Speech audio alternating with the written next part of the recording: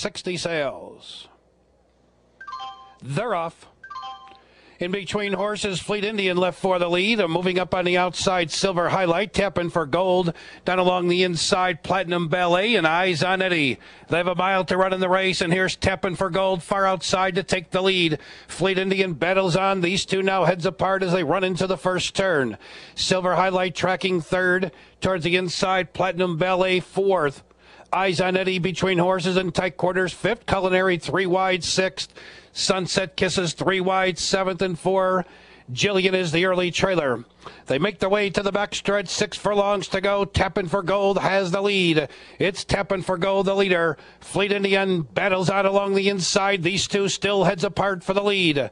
Silver Highlight tracking third. Sunset Kisses ranging up on the outside, 4 wide, fourth. Platinum Ballet right there, a close-up fifth along the rail. Eyes on Eddie still in tight quarters between horses.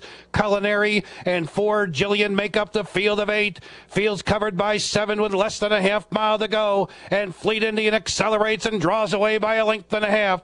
And around the turn, Fleet Indian leads. Here comes Silver Highlight now charging up in the second. Towards the inside, Platinum Ballet gains ground third. Tapping for Gold retreating fourth. Then on the outside, Eyes on Eddie fifth, followed up by Sunset Kisses.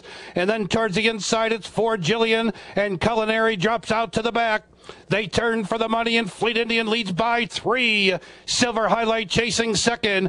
Eyes on Eddie, followed up by Platinum Ballet. Then towards the inside, it's 4 Jillian. A final furlong, and Fleet Indian is saying bye-bye. Fleet Indian is drawing away with each and every stride. And Jose Santos, trainer Todd Pletcher, and Fleet Indian will win the 60 sails. And they're under the wire by 8 on top.